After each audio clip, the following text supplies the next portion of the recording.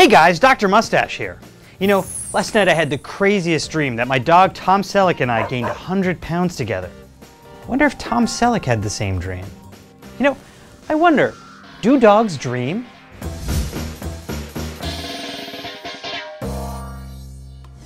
When we sleep, humans go through stages, and the stage where we dream is called REM, or rapid eye movement.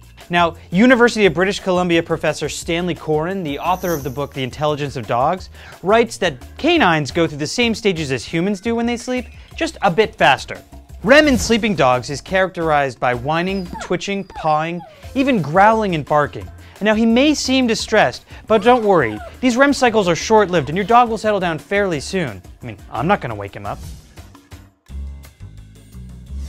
All mammals experience REM sleep, but we're not sure about reptiles. However, some scientists believe that our mammalian dreams are just a holdover from our reptilian brains.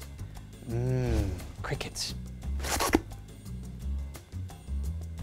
Dreaming allows animals to remember, relive, and make sense of the events they experience during their waking hours. Just like in humans, it's an opportunity to problem solve.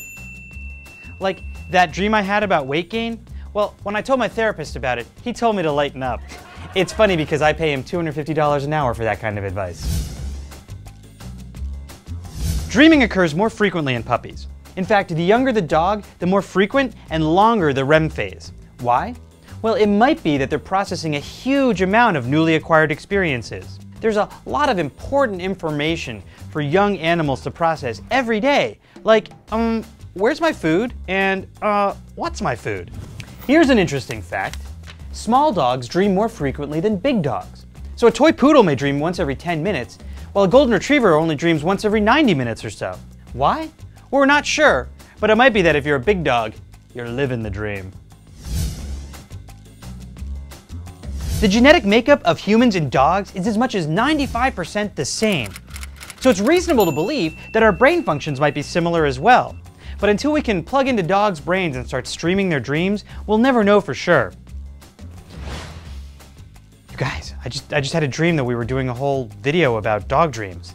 We were. Oh, that's crazy. See if Tom Selleck had the same dream. Bye for now, thanks for watching.